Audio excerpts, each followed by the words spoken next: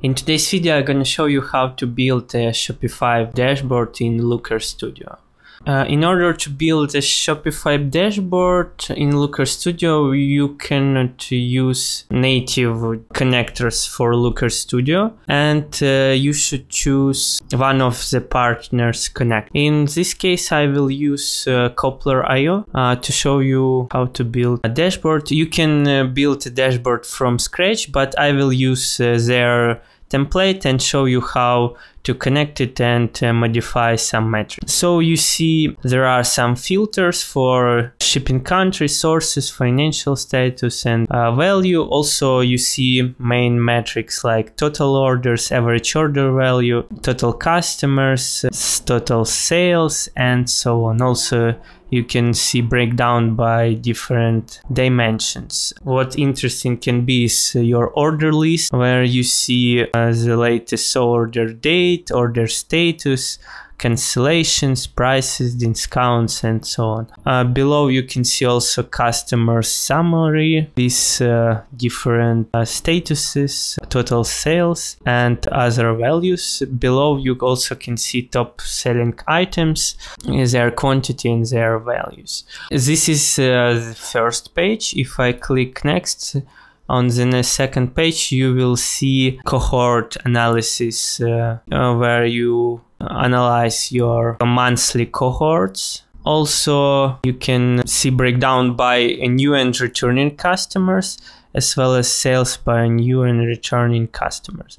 Let me jump back on the first page, and here I can for sure readjust these charts, select these charts and make them smaller, and move all scorecards above. These charts I can move below. What is really interesting can be is to set some kind of targets. For instance, for total sales, we can quite easily add target value using other comparison options and set value 500k, and here I need to click option show as a progress. Now you can see a nice progress bar with our target value, showing the difference between our current sales and total sales. So it can be done for other metrics as well. It is one of the dashboards that you can use based on Shopify data, and it is dashboard template, so you don't need to do it from scratch. Let me show you another dashboard also using Shopify data, but combined with other data sources like ads data and GA4 data. It is also can be useful for your e-commerce store, and here you can see your ad spend, and also it shows nice funnel for impressions, clicks, users, and new customers. Also you see it's joint data from ads channels, GA4 and Shopify data to see new customers, acquisition costs, and so on.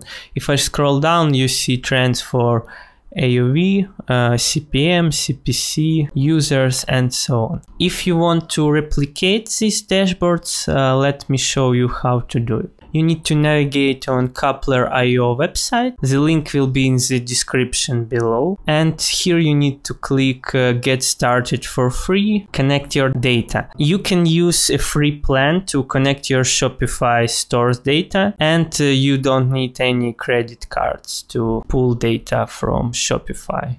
So let's imagine I already signing in into Coupler.io. And here I need to select importers and click add importers. Here I need to select my data source. It will be a Shopify, and destination will be Looker Studio. Below you see two dashboards that I showed you a couple of minutes ago. You can preview this template from here, and click try this report. To replicate your data, you need to authorize your Shopify account, Looker Studio as your destination, to replicate the dashboard templates. And you just need to follow the instructions. So I hope this video was useful. If you want to build Shopify dashboard from scratch and need my help, I will leave links to my booking page below, where you can book a free intro call with me and we figure out your needs. Have a great day.